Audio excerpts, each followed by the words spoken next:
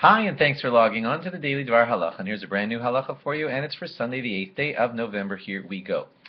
If you wanted to pour water from a hot kettle of water into your cholent on Shabbos, because it looks like the cholent is drying out and it needs some water, there's an issue here, because when you hold the kettle over the cholent and pour the hot water in, some meat, not smoke, some meat steam is going to come up out of the cholent pot and possibly affect the water in the kettle or the kettle itself. And it's just best to try not to get into that mess if possible. The better way to do it is to pour the hot water from the kettle into a cup and then pour from that cup into the cholent. Make sure that you're not getting into any other halachic problems of cooking, etc. But assuming that you're pouring the right way into a container that you're allowed to pour into on Shabbos, we're just dealing with the milk and meat problem. So best to try to not that there's any milk here, but we want to make sure that your water holder, your hot water kettle, is not going to become fleshik through the steam of the cholent or whatever.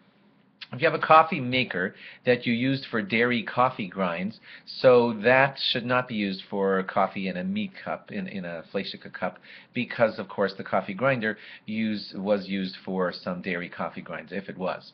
If it's possible, when you're storing liquids, let's say milk or something, and you want to store it cold in a container, and it's a dry, clean container, and you're just going to pour the milk in there, it's best to not have it be stored there for 24 hours or more, because if those liquids are then going to, well, let's say it's like this.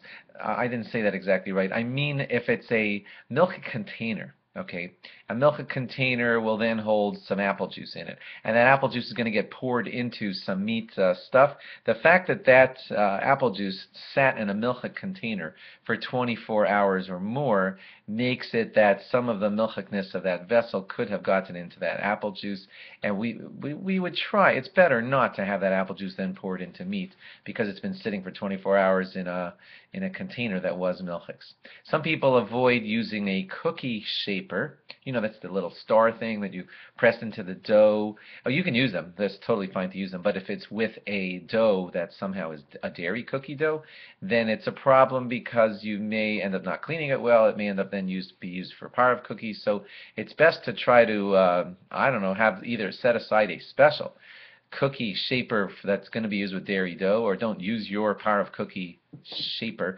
with your dairy dough in the kitchen.